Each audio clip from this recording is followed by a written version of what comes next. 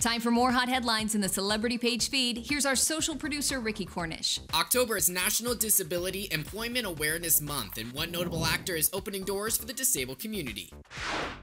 Can you imagine this mug on a normal body?